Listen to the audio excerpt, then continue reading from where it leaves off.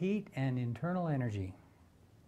We hinted around about the fact that energy can be stored in random thermal motion.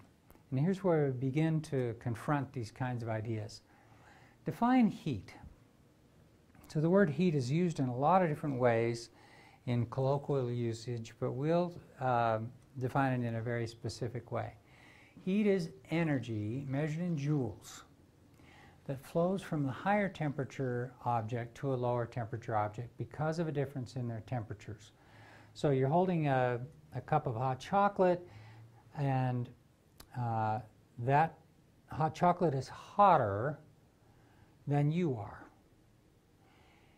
And for that reason, there's heat flow from the cup into your body. It flows from hot to cold, always from hot to cold.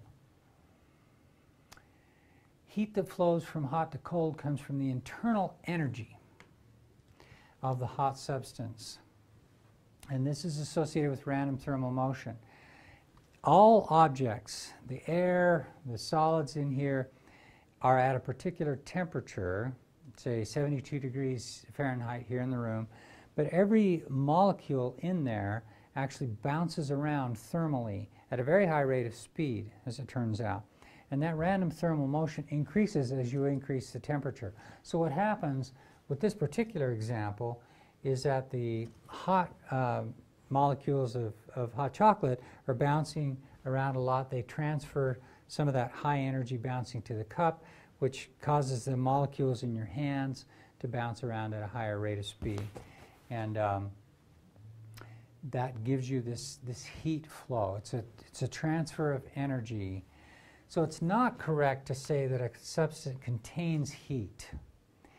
You can say that its temperature is high, but a heat is a transfer of energy from a hot to a cold object in the way that we use it in physics.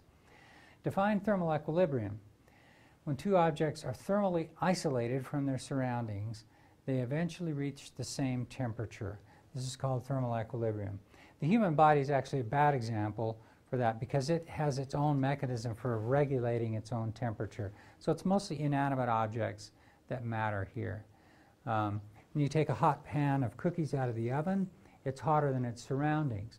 But you place it on a cooling rack or you put it on a piece of wood or whatever, eventually the heat from that hot pan is going to go into the cooling rack or into the air, and eventually the temperature of that pan will reach room temperature, and the room temperature may come up just a little bit to match it. But once those temperatures are matched, that's called thermal equilibrium.